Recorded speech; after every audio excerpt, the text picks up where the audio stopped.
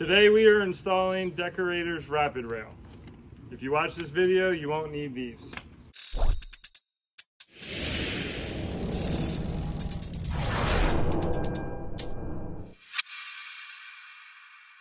So step one, they say measure from the deck 3 inches up. So it's a little difficult to do that with the bottom plate on for the post. So what I did was I just basically screwed two 2x4s together. That gives you your perfect 3 inches, and then the bracket sits right on top of that. That is step one. So all you do is center the bracket on the board and mark these 2 holes. Now on this particular rail, we are doing a cocktail rail, meaning a board's going on top. So as you can see, I already cut this. This is cut at 36 inches. So all I gotta do is put this on the top here and mark these 2 holes. Then you take a 1/8 metal bit and pre-drill for the screws.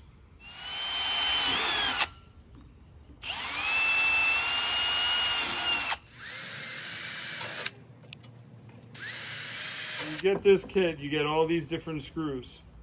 The bigger screws go into the post. The smaller screws go into the rails. So I'm gonna grab 2 of these. They're T20s. So you wanna make sure you have a T20 bit.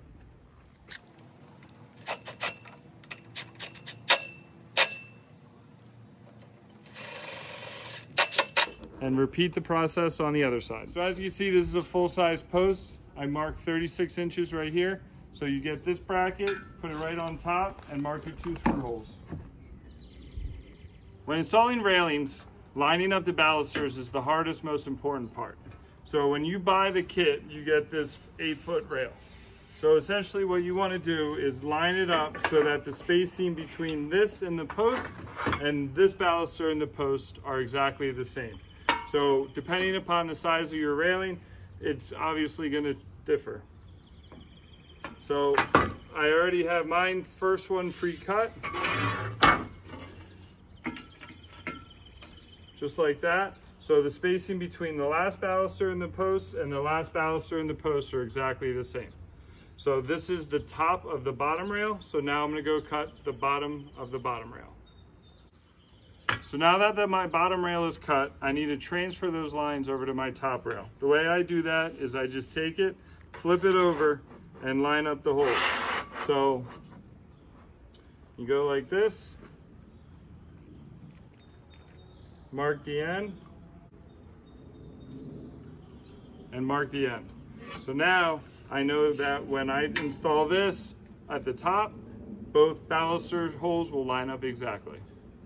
You can just measure this and transfer the line, or what I do is I just put it on,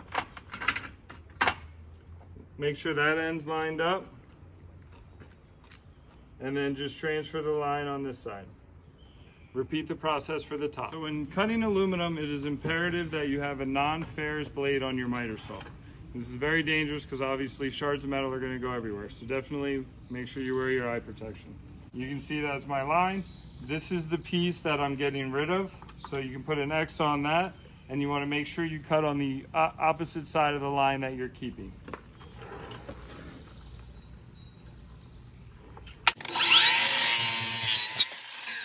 Good. So this is the bottom of the top rail. So you can't just measure it and cut it because again, the balusters have to line up. So as you can see here, I have a line right here, and on this side, I have a line right there. I must cut on that to make sure that they correspond and work properly with the bottom rail.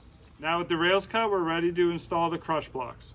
Now on an 8-foot rail, it comes with 2. With a 6-foot rail, it only comes with 1. So what I do is I measure the bottom rail. We have 78 1/4. So 78 divided by 3 is 26. So I'll add on an 1/8. So 26 and an 1/8, and I'll mark that.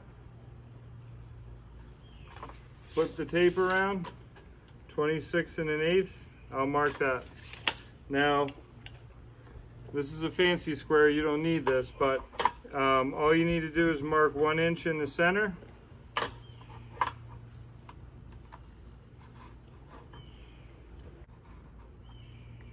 So now I have my 2 marks.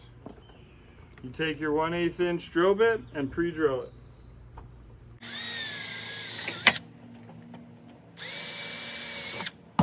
So something that isn't in the directions is they don't tell you you need a square 2-bit. So there's 4 screws with a square 2 that you need to attach the crusher blocks with. So you need a T20 bit, a 1/8 drill bit, and a P2.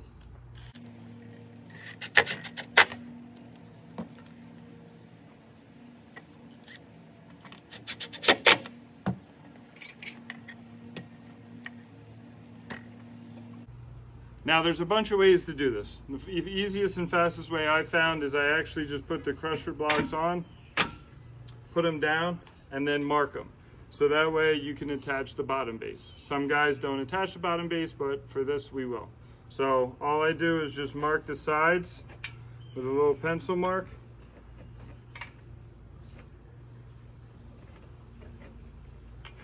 Take this off.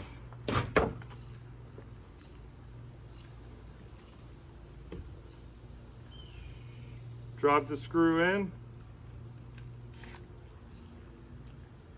Find the center of the block. Drill that down. So now you're ready for assembly. You slide these down.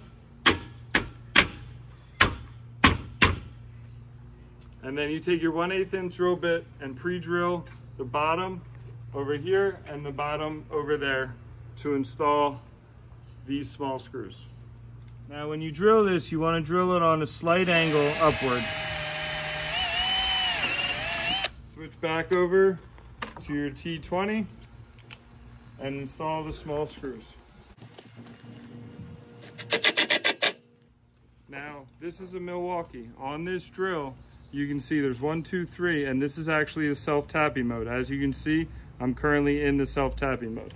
I would highly recommend it when installing these screws. All right, once that's done, you take the top of your bottom rail and just snap it in place.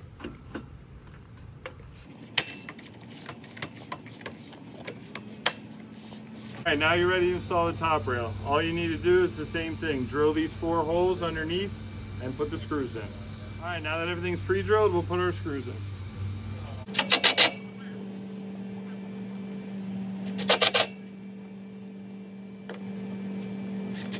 So per the directions, it says to slide down from the top. If you have the ability, I think this is a lot easier. You slide in through the bottom and then lock it into place.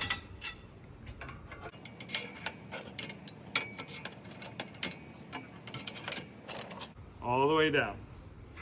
Once all the balusters are installed, they recommend a rubber mallet. I'm using my stiletto with a rubber, and you just bang them down.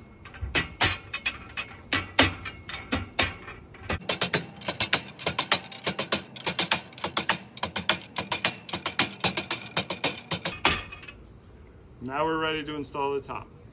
So when installing the top rail, I found it a lot easier to start on the end. This has a lot of give because the locking mechanism's in this part. So if you start at the end and work your way down, it snaps right into place.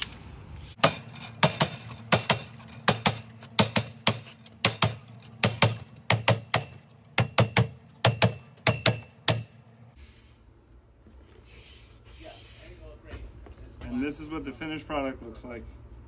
To finish it off, you just slide these brackets right on top.